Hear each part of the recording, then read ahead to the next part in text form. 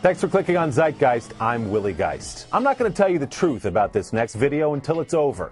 That'd be like telling a child there's no Santa Claus before they go downstairs to see their presents. Why spoil the fun before it starts? So here you go. Video making the rounds today of the damage one drunk wedding guest can do. Keep your eye on the woman in the red dress dancing around the pole and waving a glass of champagne. We've got an outdoor tent situation, you see. The tent is held up by temporary poles, much like the one red dress girl is using for her dance.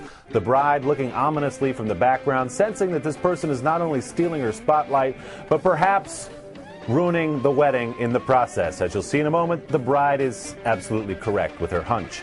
The lady in red dancing around. You'd like to see somebody step in here because we know something bad looms on the horizon. Here it comes, folks. Down goes Frazier. Red dress lady takes the pole down and the entire tent with her, ruining the wedding. Guests scramble, the band looking around at each other. What the hell just happened? Now we go outside the tent. What do we see? The bride with a bloody nose, all because of red dress drunk pole dancing lady. That was great, right? It was, but here's the deal. It was produced as a viral video by Heineken to encourage people to drink responsibly, and if that doesn't, I don't know what will.